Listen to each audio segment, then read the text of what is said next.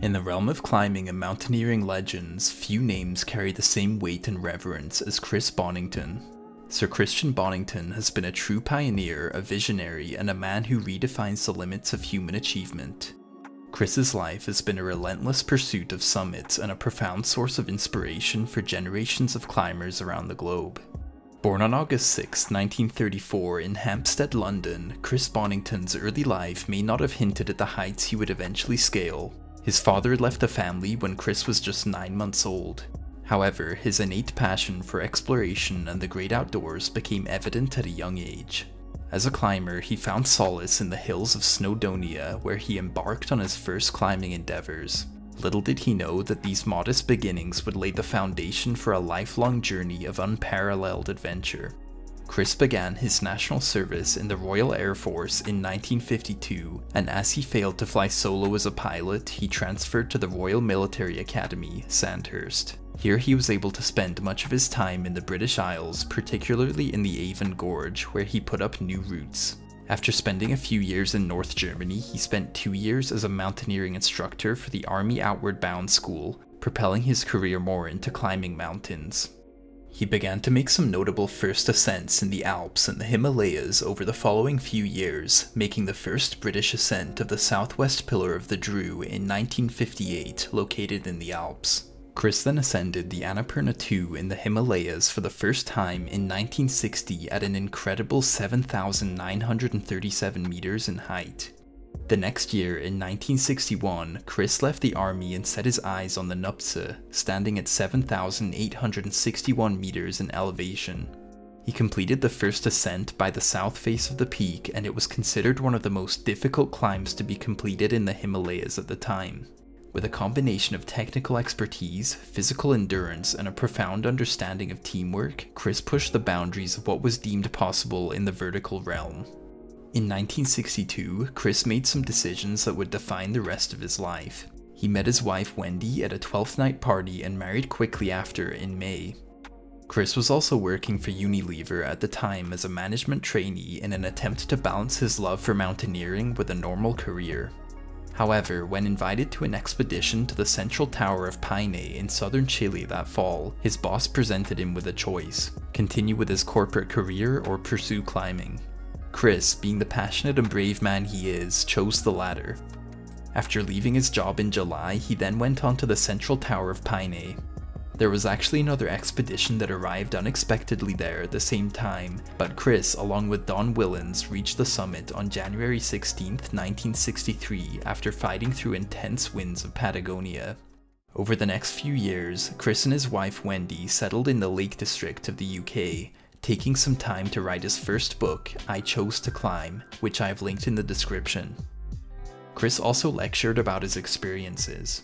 As Chris typically did, he made a few more first ascents in the Alps and in the UK, notably the Old Man of Hoy in 1966 with Tom Patey and Rusty Bailey, which was broadcast to the public on TV.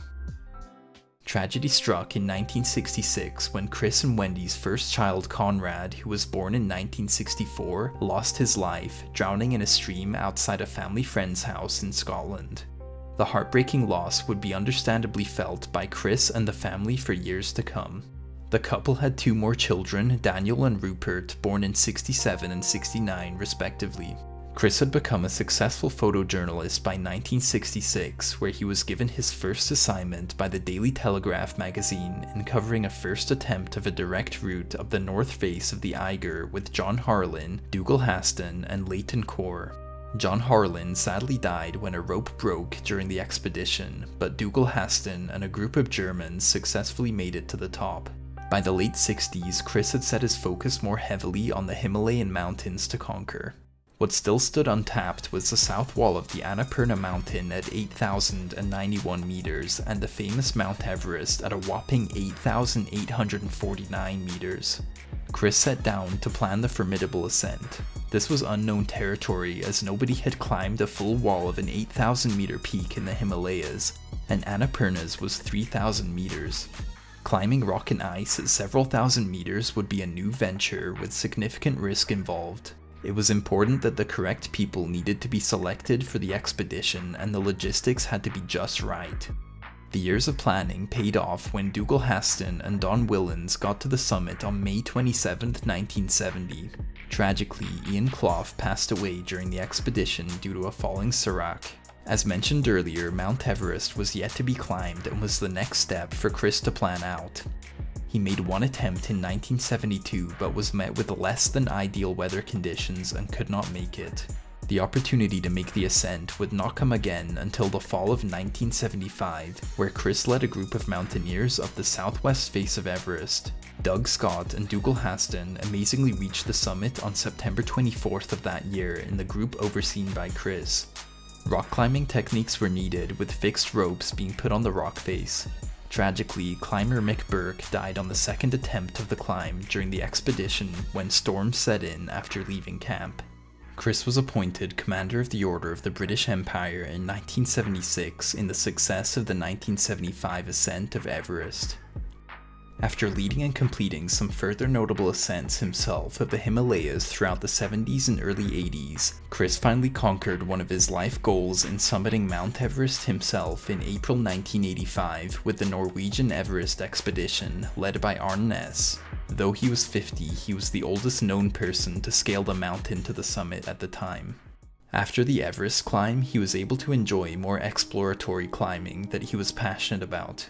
He packed many more first ascents under his belt, including Malungtse at 7,150 meters, one of the most difficult climbs technically, but also most beautiful. Then, in 1996, Chris was knighted for his service to the sport of mountaineering. Beyond his own personal accomplishments, Chris has also been an advocate for various charities.